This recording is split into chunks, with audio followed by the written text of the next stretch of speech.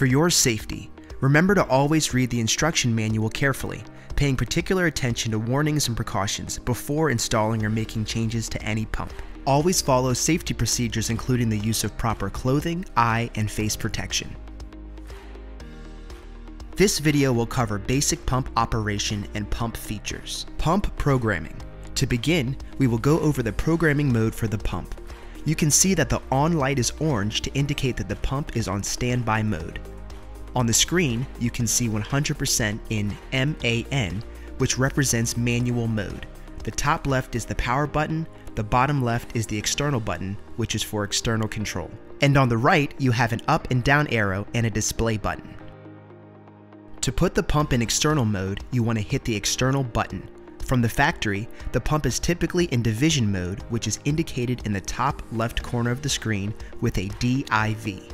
We want to hold down the external button until the screen changes, and then we want to use our up and down arrows to select multiplication. Once we land on multiplication, we want to hit external. Here, we will select the number of times the pump will stroke for each signal it receives. You can see at the top, multiply indicated with the MULT, then we have a ×1 on the screen. For this setup, we will put it to 2 strokes for every signal. Once you have selected the number of strokes, hit the external button, then we'll hit the power button. Now we are in external mode. You can see that we have a green light, indicating the pump is waiting for a signal. We have the MULT, indicating multiplication, and the number 2, indicating 2 strokes per signal. To put the pump in standby mode, hit the power button 1 time. Here you can see we have an orange light, indicating standby mode.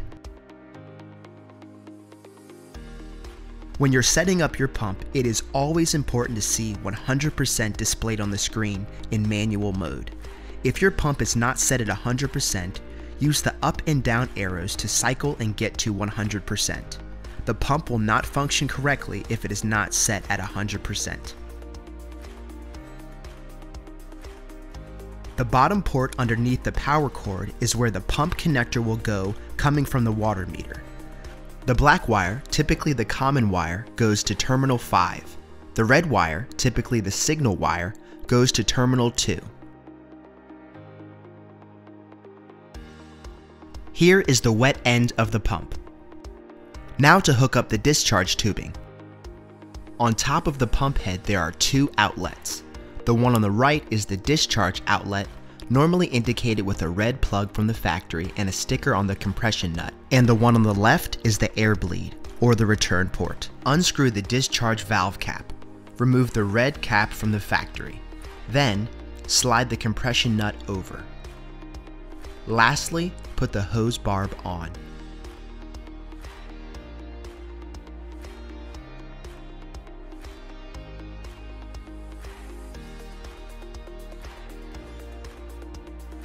Next, let's take a look at your safety check valve, which will come in the kit. In the middle of the safety check valve is a directional arrow. Make sure the arrow is pointed in the right direction. In our case, the arrow is pointed this way. The safety check should be placed in line between the pump and the injection valve.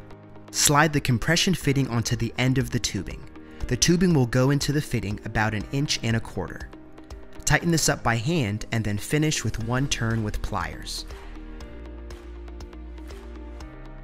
Now we can install the injection valve. From the box, you will have an injection valve.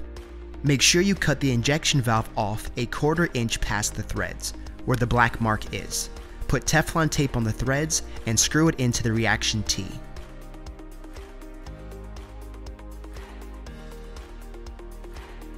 Now we connect the tubing to the discharge valve.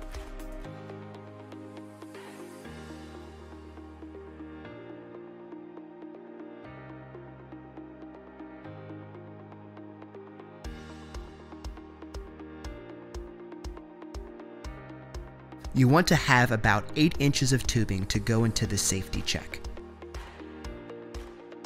Pump setup. First, start by hooking up the suction line.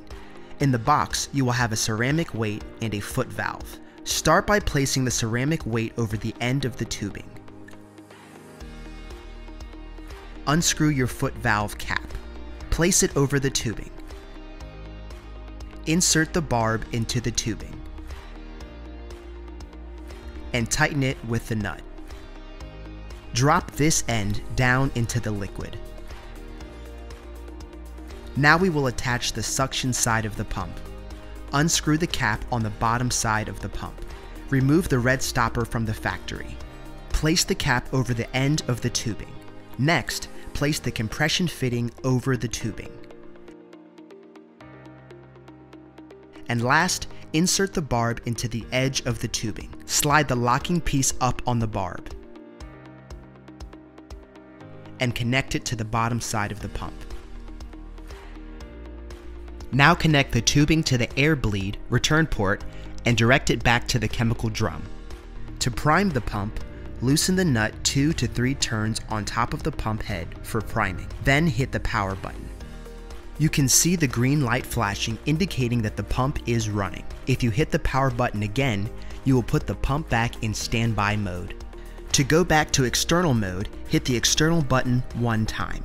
To also prime the pump from this setting, you can hold down both the up and the down arrows at the same time to prime the pump. Once primed, snug the air bleed knob on top of the pump, being careful not to over-tighten. Simply release to stop priming.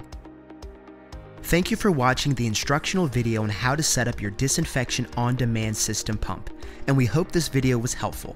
For more information on this pump, refer to the manual or contact your local authorized representative. Also, feel free to visit our website to explore more products, become a dealer, or contact us directly.